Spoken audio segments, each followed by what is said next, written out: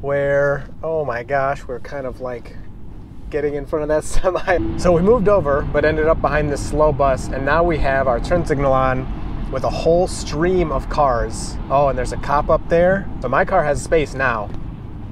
So that's good. Now we need to quickly move over, or else we'll get back on the wrong highway. And there's a car just chilling there. I'm sure he sees my turn signal and is like, what are you doing? This is very awkward. I don't know, is the Tesla gonna give up? And the Tesla waits to be next to somebody to turn the turn signal on and then hit the brakes. Oh, and now the car's getting confused. Oh my gosh. So I totally botched the live intro while I was filming this Tesla challenge, so I'm just doing it in post. I was taking a route on the highway that I hadn't filmed before.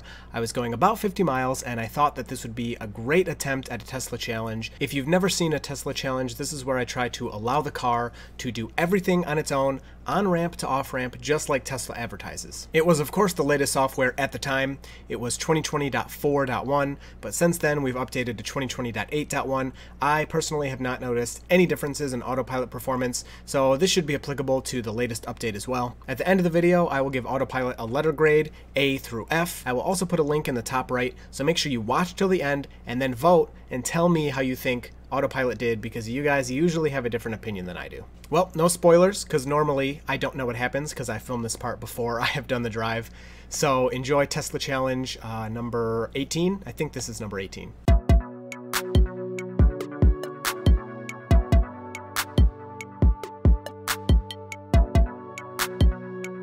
So a really good move here, getting out of the passing lane. So the car knows that you shouldn't sit in the passing lane if you're not passing somebody.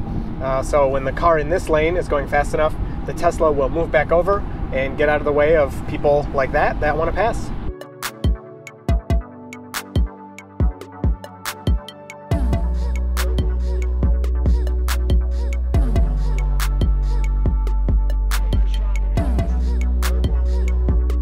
We have a few different exchanges we need to do on the way, and this first one's a pretty tight bend, so it'll be interesting.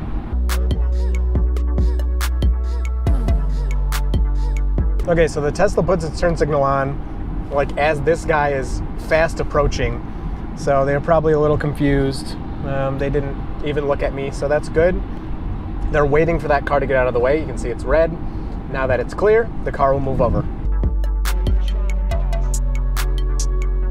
I'm gonna bet as we, yep, there it is, get close to this semi, the Tesla's gonna move to the left just a little bit, so you're not too close to the semi. And then after we pass it, my car will recenter itself in the lane. Just like that. Very gentle. Seems to work really well. I don't know if that's new hardware. The hardware 3, the full self-driving computer, is responsible for that, or there was a software update that caused it, but I seem to notice it much more after the hardware upgrade. All right, and again, moving over, I know, probably not that big of a deal, but it's a relief to me because I can see the people behind me in the mirror. Cars look a lot farther away in this camera display because of the fisheye. I could tell that person was close enough that, you know, they're kind of signaling, okay, let me, you know, pass you. So it's nice when the car gets out of the way finally. So we moved over, but ended up behind this slow bus, and now we have our turn signal on with a whole stream of cars. Oh, and there's a cop up there. The bus is trying to get over to get away from them. So my car has space now. So that's good. The bus turned their turn signal off. Okay, that was crazy. It ended up working out okay. It was unfortunate that bus couldn't move over faster.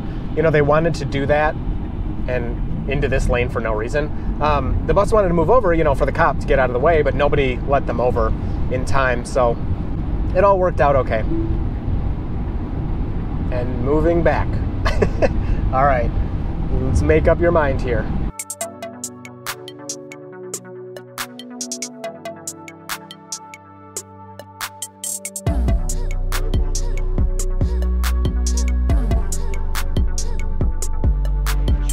Okay, so the car's getting ready for our upcoming lane change. There it is, right there, for our interchange. So I don't have enough weight on the wheel, even though my hand is on it. So I just gave it a tiny little tug, and that let it know that my hand was on the wheel, so it completed the lane change. And yeah, we have about a mile. This is a really, really tight bend you can see on the map there, so we'll see how the car handles it. Okay, and perfectly getting on the exit off ramp, so that's good. And then this part gets really tricky, like I've been saying. The bend, not so much. Now, the car does go really slow around this bend, which is okay, you know, better safe than risking anything. But, you know, humans driving behind you sometimes are a little confused by that. But where it gets really complicated, oh, we got the sun here, is this interchange up here. So high curvature detected. It's just telling me to pay attention. It's still doing everything. Increasing its speed. You can see the set speed is going up here. Now we need to quickly move over, or else we'll get back on the wrong highway. And perfect, the car did really well. Now if there were a ton of cars kind of in my way, it would have been a lot fishier, but there weren't. Everything worked out perfectly. The car actually handled that really well. Okay, I'm just gonna change my speed. Again, after interchanges, it used to put it back to what you had set, but now it's putting the interchanges back to the speed limit with your offset. So I have it set to always go 3 above the speed limit. So I really don't like that change. I wish it would keep my settings, but that's what we have here. You can see we have 5 lanes. Normally this road is way more crowded. I think we're about to run into some traffic, but we'll see.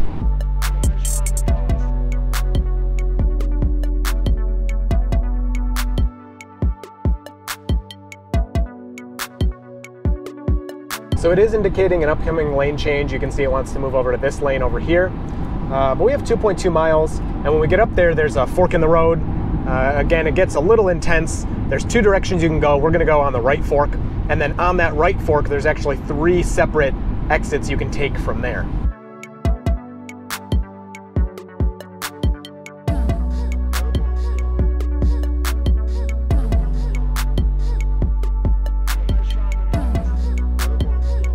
So here we have adjacent lane speed.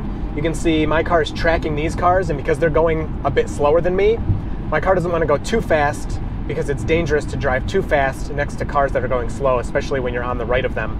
And if you're gonna comment about passing on the right, these guys have an exit to take to the left, and people in these 2 lanes have a different exit. So that's why cars in this lane are going faster and passing these guys on the left, because they're actually exiting. Okay, so now we're doing a lane change to the faster lane, which is kind of weird in the middle of all this exiting and stuff, but I guess it's all right. That was actually a really, really good move. Like I said, this is the lane I would be in the whole time, but the Tesla went around that slow box truck and moved back over, which it really actually impresses me. Okay, so on a 4-lane road now, and the car wants to get over for faster lane. I'm gonna go back to my set speed, which I hate. And there's a car just chilling there. I'm sure he sees my turn signal and is like, what are you doing? This is very awkward. I don't know, is the Tesla gonna give up?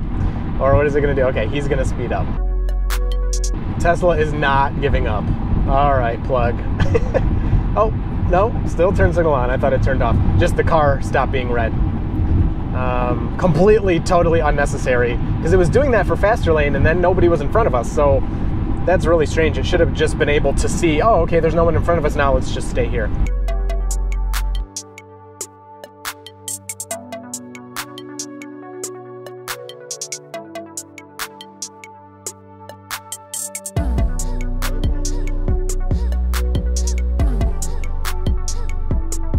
Okay, and you can see 1.7, 1.6 miles we have to exit, and the Tesla waits to be next to somebody to turn the turn signal on and then hit the brakes.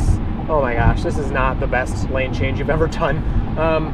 Okay, so luckily they're speeding up. That's kind of annoying that it's hitting the brakes to do that, but at least we're not in the left lane. So I forgot this route actually does have a non-highway portion.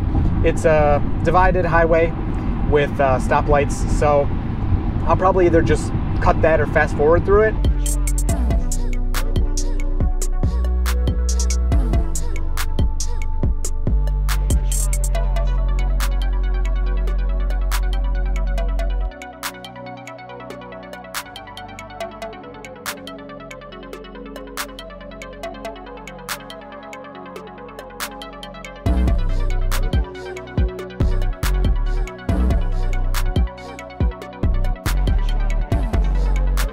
So just an incredible amount of traffic here, and the car doesn't have to do much, but neither do I, so it's actually pretty great.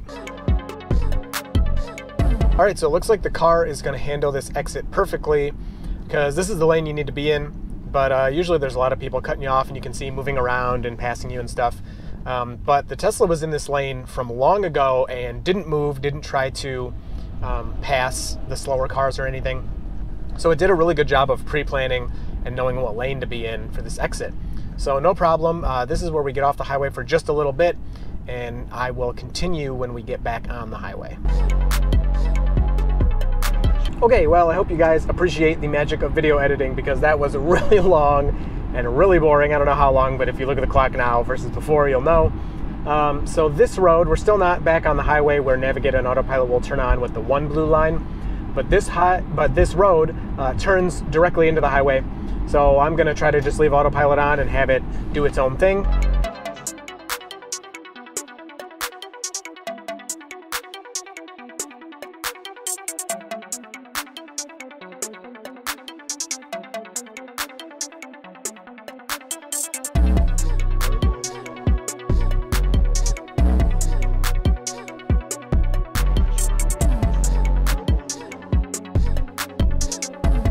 Okay, and any minute, well, there it is, any minute now I was gonna say. Navigate on Autopilot should come on. So there's that. We saw a bunch of cones back there, which is always good. And the car wants to, come on. It wants to get left, but it's gonna be annoying about it. Okay, I really don't know what it's gonna do here. It doesn't need to get left. This is all new. So this ramp and everything is new as of a few months ago. So I don't know, I mean, the maps obviously worked fine and are doing everything okay, but I hope they don't get confused because of that. Okay, and now it puts on its turn signal, again, right next to somebody, and the lane is ending. Wow, well, good thing they were nice and let me in, because that was kind of like a last minute lane change there. Oh, and now the car's getting confused, oh my gosh. Still has problems with those wide open lanes, which is just the worst. I wish it would just use, you know, you have one lane line, you should know not to center, you know, through for the big fat line, but that's okay. So getting over here, that turns into an exit. So that's a good move. And we're back on solid ground now.